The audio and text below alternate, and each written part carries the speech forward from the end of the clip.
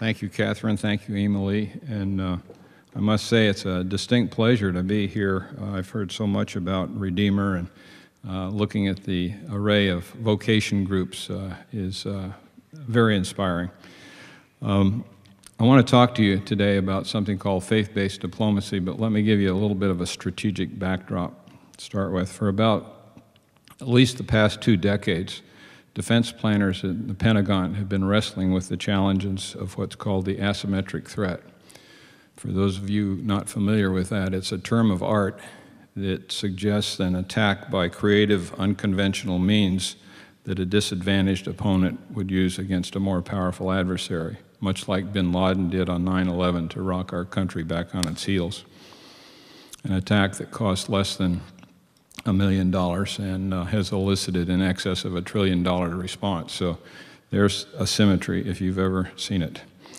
Well, I think it's clear that Western treasuries simply don't have enough money to protect countries against the full spectrum of possible asymmetric threats. And I think what you really need is an asymmetric counter, one that gets at the ideas behind the guns. Now, the Pentagon has come up with its strategy called irregular warfare, which calls for a much tighter coordination of defense, diplomacy, and development, and that's all to the good. But again, it just is not going to get us where we need to be.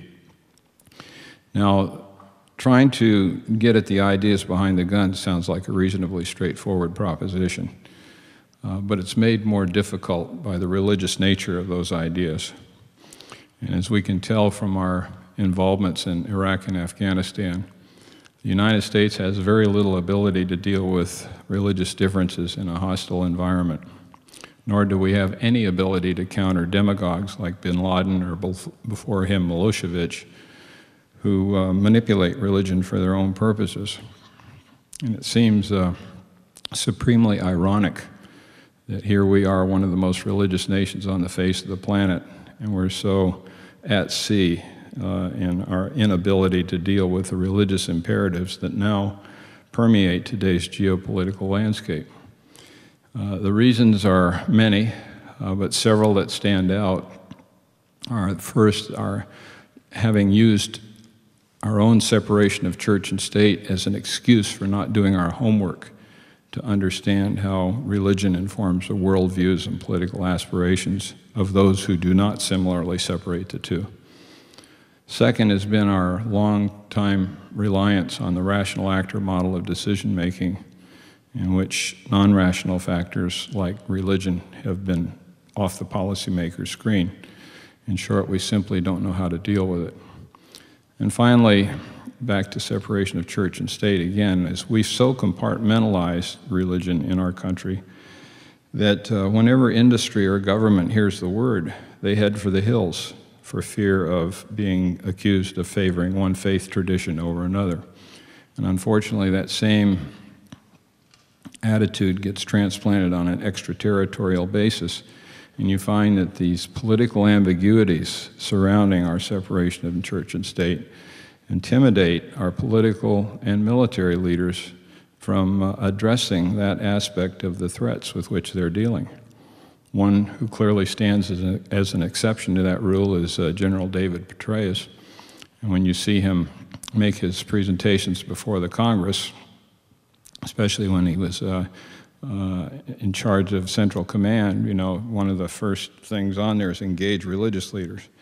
But he is very much the exception. There's very few who understand that if there's a national security dimension and a secular purpose, there's all sorts of room to run. There's plenty of room to run. Anyway, when you marry that with this looming specter of the religious extremism coupled with weapons of mass destruction, it just adds to the urgency for our need to do something to bridge this gap. Well, one form of engagement, a new form of engagement that has shown unusual promise is this business called faith-based diplomacy. Now, what is it?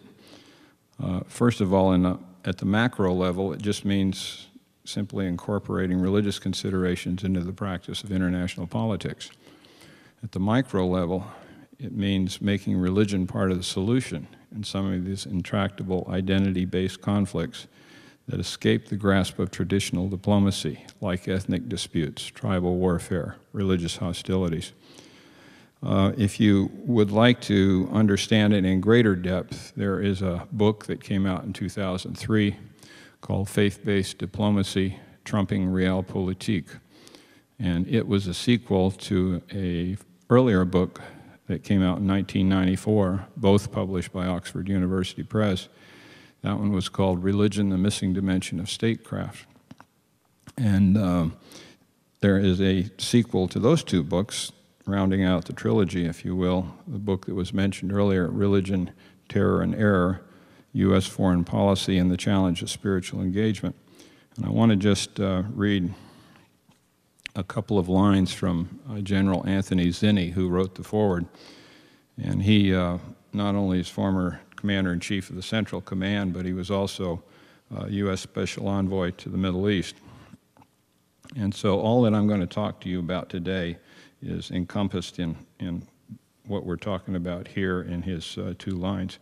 He says, "This is a visionary approach that goes beyond the whole of government effort and which expands the current definition of smart power.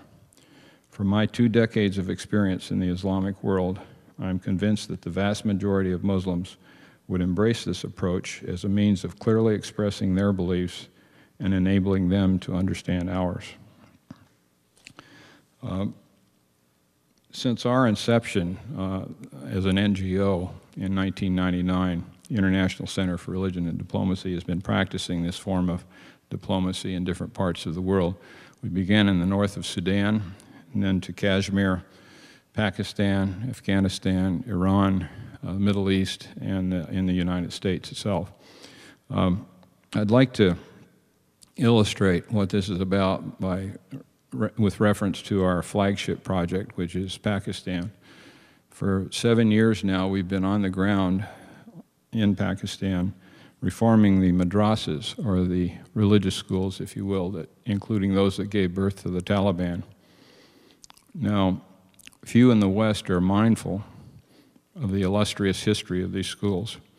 Because back in the Middle Ages through the 16th century, they were without peer as institutions of higher learning in the world. It was only Western exposure to them that led to our own university system. And you would be surprised at how many of the academic traditions and mores that we enjoy trace their roots back to the madrasas. And it makes sense, since they were the inspiration in the first place.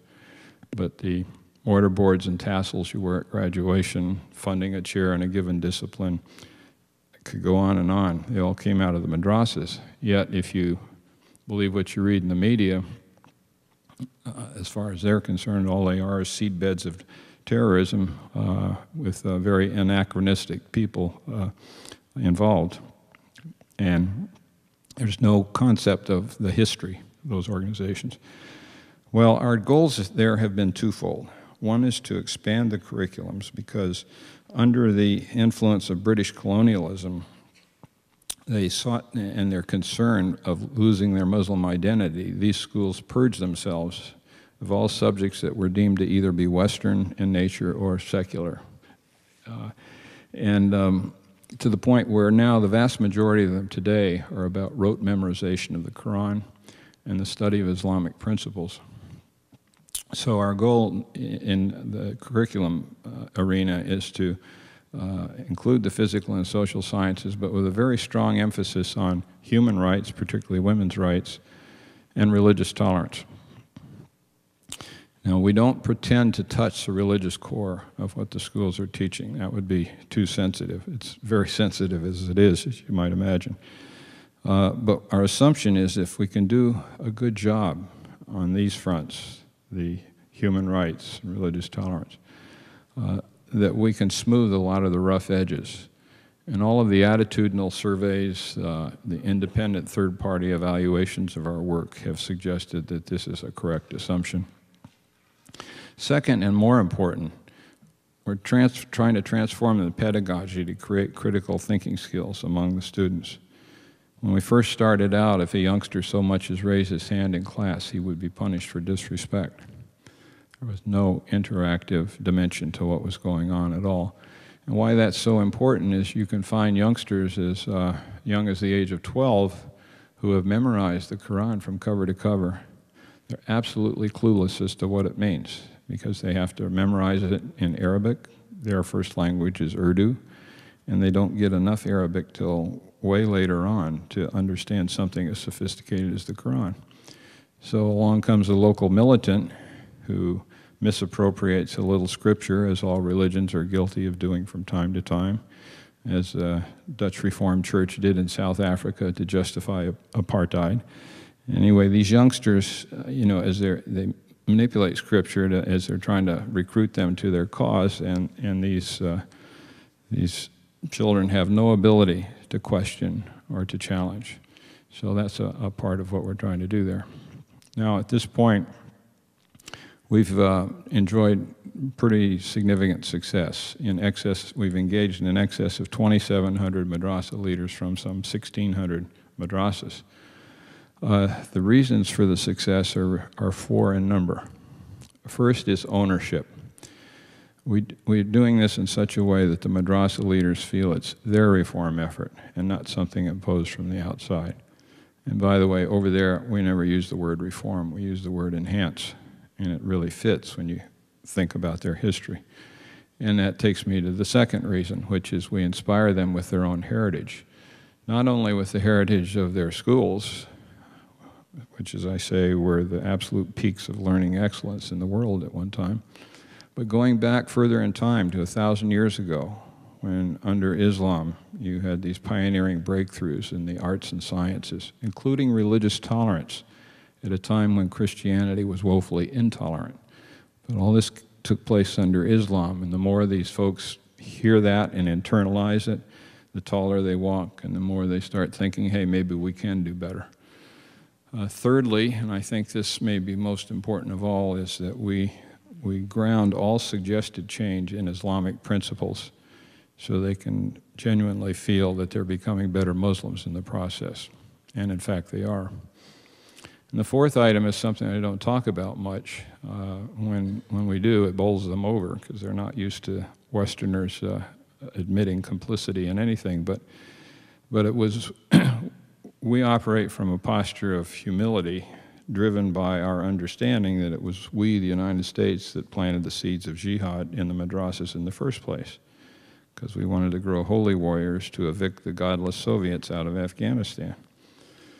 And if you look at textbooks, for example, University of Nebraska had a $92 million grant from USAID to develop textbooks for these madrasas at that time. And you even take an unpolitical subject like mathematics, and what you'll see is a problem where there's a Soviet soldier standing on a hill that's umpteen meters away, and the bullet from your Kalashnikov goes so many meters per second. How long does it take the bullet to hit the Soviet's head? Well, now, after this succeeded in getting the Soviets out, we left, and now we've come back, and they're doing what we trained them to do, only it's an American head out there.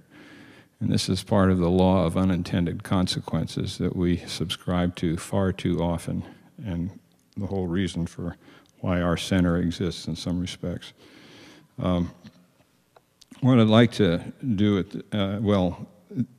those are the reasons for the success. But what I'd like to do right now is share with you some anecdotes to sort of bring alive how this faith-based diplomacy works. Now, there are 5 sects that sponsor these religious schools, the madrasas. There's the Deobandi, there's the Wahhabi. Those are the 2 hardest line. There's Barelvi, there's Shia, and there's Jamaat Islami.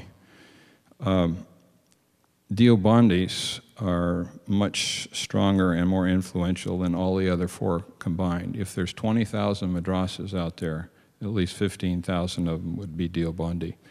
So they are the 800-pound gorilla, if you will. So about 6 years ago, maybe 5 years ago, I took 2 board members with me, and we went over and visited several madrasas that were clearly identified with terrorism. The first was a Deobandi madrasa outside of Karachi. Student population in that madrasa was about 700,000, of which 500 were girls, but they were in a separate compound. But this madrasa was known to be the chief supplier of fighters for Kashmir and Chechnya, but it also had spawned the two most violent anti-Shiite terrorist groups. And walked into a room that I'd say was probably about the size of the middle section here, going back 2/3 of the way. And it was full of rage. Rage over U.S. foreign policy and rage over the fact that Lebanon and in Lebanon, Israel and Hezbollah were locked in mortal combat, and anything that Israel does, the United States gets credit for. That was going on at the time. So these were all madrasa leaders and administrators and tough-minded, seasoned Islamic scholars and the like. So to try to get past the rage, I introduced ourselves and said that we were a non-government organization, that not only were not a part of our government, nor had we received any funding from our government. And I said, but while it's true that the United States may have made some mistakes of late, it's terribly important for you to remember when they intervened on behalf of Muslims in Bosnia, Kosovo, Somalia, Kuwait. I said, left untold in most recitations of Somalia are the more than 100,000 Somali lives that were saved as a result of the humanitarian aspects of that intervention. I said, and while you may fairly criticize the U.S. for operating with a double standard in the Middle East because of our strategic relationship with Israel, I said, so too can you accuse the Arab leaders of doing the same thing, who complain mightily of Israeli mistreatment, but then turn around with a deaf ear to Palestinian pleas for humanitarian assistance. So I said, everywhere you turn, there's double standards driven by perceived national self-interest. I said, but that's not why we're here. I said, we're here to try to build on religious values that we share in common to see if we can improve our relationship. And then I proceeded to recite several passages from the Quran that I had committed to memory, a consolidated paraphrase of which would go like this: O mankind, God could have made you one had He willed, but He didn't. He made you into separate nations and tribes, that you may know one another, cooperate with one another, and compete with one another in good works. I said, I and my two colleagues are here to open the competition in good works. I said, the three of us happen to be followers of Jesus, and we know that you can't be a good Muslim unless you believe some pretty wonderful things about Jesus. That's very true, by the way. So let's ask ourselves, if He were standing here in our midst, how would He want us to behave toward one another? And by the time this discussion played out over the next hour, and we got to a little social time afterwards, that rage had been converted to a spirit of total acceptance bordering on fellowship. It was really remarkable to behold. And then we next went to a madrasa up near Lahore that had been identified with the London bombers. Same scenario, same results. But afterwards, several times since then, the leader of that particular madrasa, who is a very large man, widely revered, somewhat feared, has run into our project director on several occasions. Each occasion, he has mentioned the question about Jesus. And he says, it has caused me to ask myself on a daily basis, what would the prophet have me do? And so that particular madrasa, which has not enjoyed the benefits of had the benefit of one of our workshops, but on its own, is sponsoring seminars on peacemaking and conflict resolution. You just never quite know where the seeds are going to grow. In the third scenario, it was another Deobandi madrasa, and after it was over, one of the madrasa leaders came up to me with a smile on his face, a smile in his eyes, his hand over his heart.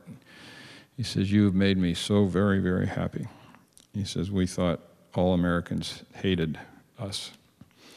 And I thought to myself, well, if you read the media, that would be a fair assumption, but I reassured him that that was not the case. Another madrasa leader came up and he explained that as a result of his participation in some of our human rights discussions, he had a situation in his village which he felt compelled now to go intervene in on the basis of religious principles.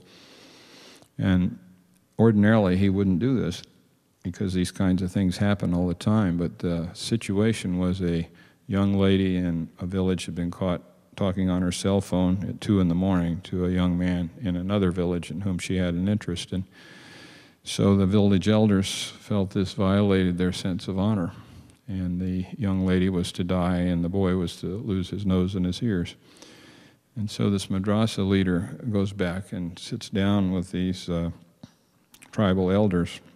He himself was a relatively young man, so he did this with some trepidation, but he pointed out how in the Quran there was absolutely nothing that prohibited women from talking to men, and he also appealed to the passages that call for a peaceful resolution of differences. So he pulled it off, and the situation was resolved. No one was hurt. Hopefully that can be a precedent in that village in the future, perhaps others in the surrounding area. But this was a situation where, you know, religion trumped tribalism in a context where even many Muslims can't tell you where one ends and the other begins. And it's not always a given that religion's going to trump, because they will point out to you that their tribal customs date back 3,000 years, whereas Islam only goes back 1,400. So you have to work at it. Another scenario was a situation where in one of our workshops there was a Taliban commander of some renown. We were surprised. We have 2 indigenous partners in Pakistan. One is a prominent Wahhabi, or Ali Hadith as they're called, and the other is a prominent Deobandi leader. And they're the ones that do the recruiting for our workshops. In this one workshop, this Taliban commander was there, and he was, despite being renowned, he was despondent. He lost 2 sons in the fighting. And he said, you know, we don't know what America wants. You come after us with guns, we have no recourse but to respond in kind. So this led to an invitation for me to come to the mountains to explain to their senior leadership what America wants, which I did 2 months later. In the meantime, I did my due diligence at State, Defense, and the agency to make sure whatever I said was consistent with U.S. policy. And I find myself up in the mountains of Pakistan in the Malacan Agency, which is right across the border from Afghanistan, and the province in Afghanistan is Nuristan, which you read about sometimes in the news. Walk in to the room, and there's 57 Taliban commanders, several tribal and religious leaders. And I give them the introductory piece about not being a government organization. I said, in fact, if the truth be known, if our government had its wishes, this meeting would never take place. And I was trying to dampen their expectations with respect to how much influence they thought we had over our government. But I told them, and I said, the reason we were there was to see if we could build on commonly shared religious values to develop a confidence-building measure that could point toward peace. I said, but to do that, you need to understand the Western perspective on what's going on here. So I told them what America wanted, which quite simply was to lay down their arms, distance themselves from Al-Qaeda, and reconcile with the Karzai government. And then we got into extended discussion, about 3 hours, and there was a lot of venting, as you might imagine, during that time, and it was very clear from the looks on some of their faces that some of them were much less pleased to be there than others. But several penetrating questions came out, one of which was, what do the American people want? And at that, I breathed a sigh of relief, because it meant they were still cutting us some slack, despite the fact we'd already re-elected the administration that was causing them their problems. I said, well, what the American people want is peace in the region with democratically stable governments in Iraq and Afghanistan. and they wanted to know why we were attacking Islam, and I reassured them, as I did before, that we weren't. They wanted to know why we were attacking Afghanistan. I said, well, to put this in values that you hold dear, hospitality, loyalty, and revenge, I said, before we recognized certain members of Al-Qaeda as a threat, we invited them into our country, we gave them hospitality, and then without warning they struck on 9/11. So we wanted revenge. So we went to the Taliban government, asked them to turn over the Al-Qaeda leadership so we could bring them to justice. They refused, so we attacked. But I said we did so with a heavy heart, I said, because most Americans have great respect and admiration for the Afghan people, stemming from our common struggle against the former Soviet Union. I said, furthermore, it's important for you to recognize that some of your tribal leaders are now banding together against Al-Qaeda because they've violated your hospitality. Then the following question was about why we were attacking Iraq, and I said there was some debate about that, but as far as I was concerned, that too was a matter of revenge because Saddam Hussein had attempted to assassinate an American president. And then the final penetrating question, I think, was why we support Israel. I really didn't respond to that one directly. I said we have a strategic relationship that isn't going to change anytime soon. I said, but what is changing is our understanding of compassion for and support of the Palestinian people. I said, over time, that's going to make a difference. So then we broke for prayer and came back in a smaller group and crafted a confidence-building measure. Before I tell you about that, though, there was one little testy episode in that several-hour discussion, because at one point a very rough-looking gentleman stood up and pointed his finger at me, and he says, I can't talk to you unless you become a Muslim. And I thought for a second, and I thought, well, I don't see a problem. I said, Muslim means submission to God. We all submit to God, therefore we're all Muslims. And everybody laughed and we went on with our business, but both our project director and our Wahhabi partner, who had spent a month rounding these Taliban commanders up, most of them from Afghanistan, they got uptight because the standard scenario is you convert or you die. And of course I was totally oblivious to that. And I thought to myself, well, the Lord really does look out for fools and incompetents, you know. But anyway, we came back and we devised a confidence-building measure that that played to one of their real concerns. If I had to characterize the whole group of Taliban commanders, they shared in common, one, they seemed to genuinely care about their people. Two, they had a visceral hatred for the warlords. And three, they had total disdain for Karzai because of his failure to deliver on his promise to control the warlords. So this confidence building, and they really begrudged the fact that billions of dollars were flowing into Afghanistan, and none of it was making its way to the village level, at least at that time.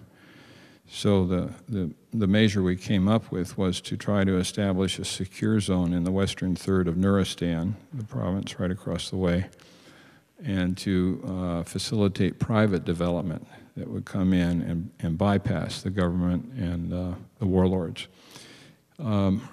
That ultimately failed. We were able to facilitate some increased development up in that area through AID, but I was unable to get traction with establishing a secure zone from NATO. It just didn't work. But one of the finer byproducts of that meeting, though, was several months later when I received a call from the Korean ambassador to the United States asking if there was anything that we could do, our center could do, to facilitate the release of the 21 Korean missionaries that were being held hostage by the Taliban. You may recall that back in 2007. So we took that on, and we were able to capitalize on the networking associated with that earlier meeting in the mountains to ultimately, it's a long story, it's a fascinating story, but we were able to play an instrumental role in getting those hostages released.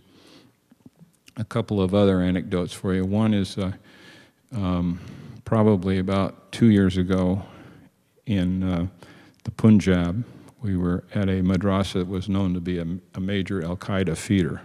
About 22% of its graduates went into Al-Qaeda. And midway through the workshop, one of the madrasa leaders asked if waging jihad in Kashmir was sanctioned by Islam. And our project director said, no, it's not, but I'm not a religious leader.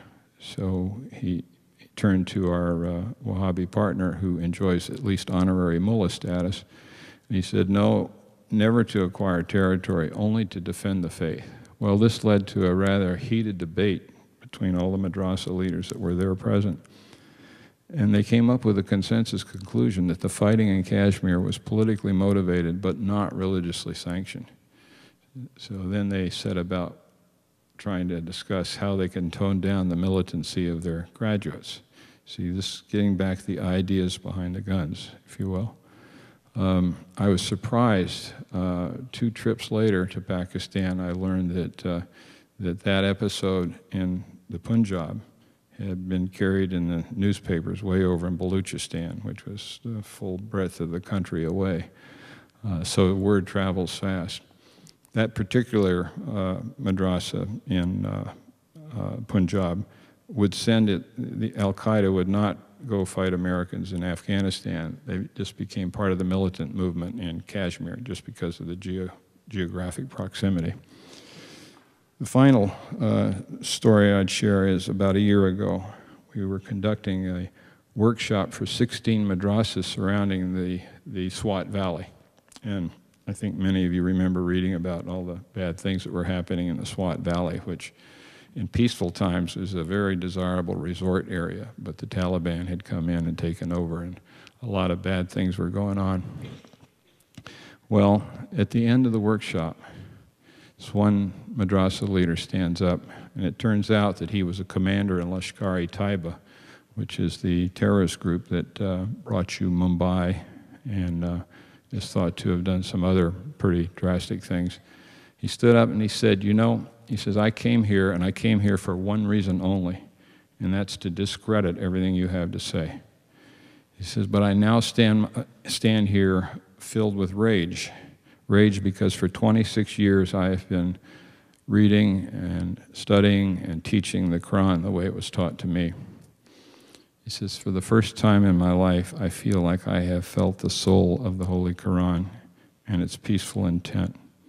He says, the right way to advance Islam is through peace, not through conflict. He says, I'm going to change what I tell my students, and I'm going to tell them why. Well, we came back a month later, and sure enough, he was doing exactly as he promised. We also had with us a CNN team. They'd been after us for about 3 years to document some of our work, and so we finally broke down. We took them in, and this gent says the same thing to CNN for God and the entire world to hear.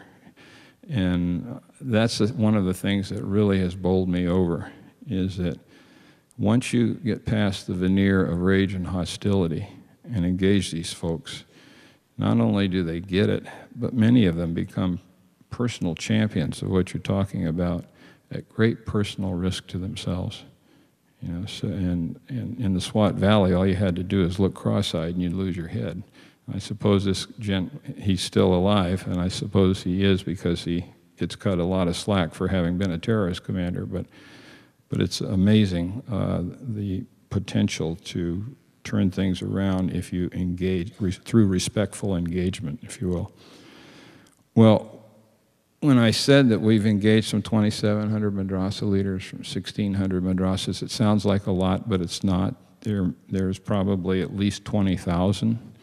Not even the government of Pakistan knows how many there are.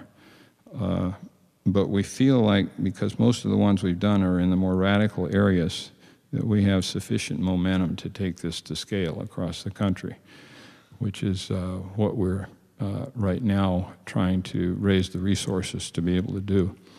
Now, taking it to scale is going to entail a number of actions. One is to expand significantly on a university training piece that we put in place. We've done 4 of these now. This is where we go over and sort of teach the university faculty what we think the madrasa leaders need to know, and then the madrasa leaders come in and get trained by university faculty. And this leads to it's a step along the way towards certification. Now, why this is important, there's 2 reasons. One is it introduces accountability where there has been none. There have been no standards or accountability. If you want to open a madrasa, you open a madrasa. Second, though, and probably more important, it's the fact that it constitutes a social bridge between the madrasas that feel isolated, insulated, and looked down upon, and much of Pakistani society, including all of the elites and the universities who do in fact look down upon them.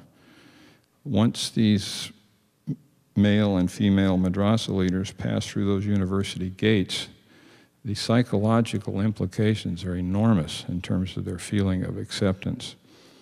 And the first one of these was in the University of Karachi, and we had chosen our participants very strategically. They were all the oldest sons or stepsons of the owners of the madrasas surrounding Karachi, which were known to be a pretty violent group.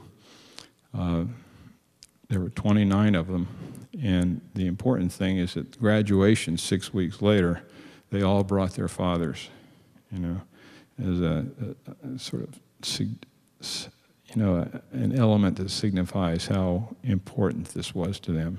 Again, back to the psychology piece. We've done that in 2 other madrasa universities now as well, but we would see expanding this in a very big way. A second element is what we call our best practices project, which is that we are trying to develop alternative curriculum for the madrasas based on best educational practices to be found throughout the Muslim world. And here again, I said that ownership is such a key part to what we do. We're engaging top scholars from each of those 5 sects to help put this together. And we, for our part, have taken the National Madrasa Oversight Board, and that's the top 5 religious leaders of the sects that sponsor these schools.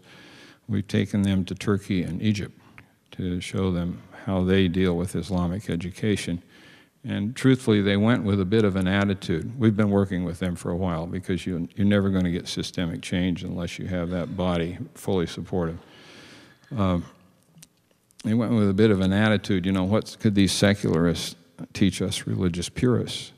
Well, they came back, they were bowled over and very humble after what they saw, because not only were the children of Turkey and Egypt able to hold their own on religious questions every bit as much as any madrasa student in Pakistan, but they were also fully equipped to deal with contemporary problems through their exposure to contemporary subjects, math, science, English, you name it. And so that was one humbling aspect. Another one was the fact that what they saw in both of those countries was a very trustful relationship between the government and the religious leaders. Now in Turkey, which is sort of a secular country, if you will, you can see how that could evolve that way. But also in Egypt, you could, if you were a cynic, you'd say, yes, well, the government hires all the religious leaders. And that's true, they do, from the Grand Mufti down to the Imam. But nevertheless, whatever the rationale, they work together for the common good of the students. And none of that exists in Pakistan. That's another piece that we're working on behind the scenes. So they came back, and based on that trip, they signed an agreement with the government of Pakistan that would call for uniform educational standards, the inclusion of contemporary subjects, and foregoing any dimension of violence or militancy at all. Now, signing on the line is one thing. That's a far cry from actually implementing it. And in all of these past agreements, one of the things you find is almost uniformly the government never comes through. They just They just don't see their way clear to devote resources to education, and it really has some frightening implications. I mean, the whole public school system is in total disarray. The madrassas, I've been telling you about them. The only ones that seem to get a decent education are the children of parents who can afford to send them to private schools. So here you have a very nuclear capable nation, and it's really coming unglued because they never see their way clear to improve the literacy of their people, give them healthy employment and the like. Another aspect is ramping up the training that we're doing for the women, the female leaders of the girls' madrassas. For the first 3 years that we were there, the women wanted us to provide them the same training, but we wouldn't do it because the men were opposed to it. And finally, after 3 years, the men asked us to do it. And it's been wonderful. I mean, no surprise, the women get it twice as fast as the men. And we have, there's a quote, a very disarming quote, and this is a poor version of it, but it's a woman saying that, you can work with the men as long as you want. If you want real change, work with us. We control them, so. And it's pretty true. And why the women are so critically important there is, because of their station in life, as Islam has been backed into a corner over the years. One of the few bastions that they have control over are their women. And so the women suffer in many areas, and we're all very mindful of that. Some of it's not quite what you read or would think, but it's not a very enlightened approach. So they tend to be purer than Caesar's wife when it comes to the honoring the Islamic scriptures and the precepts and the like. They just have to be an unquestioning example. And they also, as is true in all cultures, they have a monopoly over the raising the formative years of the children before they even reach the madrasas. So getting to them is just key. And that we've, in several of the workshops we've had, we've been able to leave behind vocational training institutes where the women, starting out with sewing, and it will go to other skills as well. So that's another piece of it.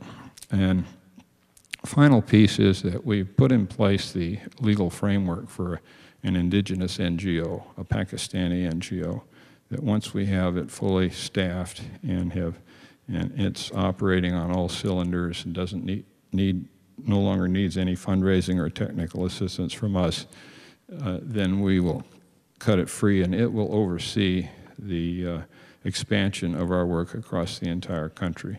And then we'll be off to other pastures because, our concept is what we're there to do is to help the indigenous leaders to help themselves. And sometimes it's helping grow that leadership. But we're neither in the business of perpetuating anything we do beyond what's needed. Nor are we really an organization that's about education. We're doing it just because it's so strategic. And not only, if we succeed, not only does this mean a brighter future for the children of Pakistan, but to the extent that it counters the extremism, it's a brighter future for our own children as well. And let me just conclude by saying that just as setting a counterfire is often a good antidote for a blaze that's raging out of control, so too can religious reconciliation be an antidote to religious extremism. In a context where religious imperatives trump all, the best antidote for religious ignorance is religious understanding. And this business of trying to make religion part of the solution in these conflicts is not without its challenges. It's psychologically, physically, and emotionally draining, and there are the obvious risks. All of us know the parade of spiritually motivated peacemakers who've paid the ultimate price, like Gandhi and Martin Luther King Jr., Anwar Sadat, Rabin, the list goes on. But I submit to you that despite the risks, or whatever discomfort one might feel in navigating these relatively uncharted waters of spiritual engagement, the stakes are simply too high for us not to give it our best shot, and only time will tell if we're up to the task. So thank you very much, and be happy to take questions.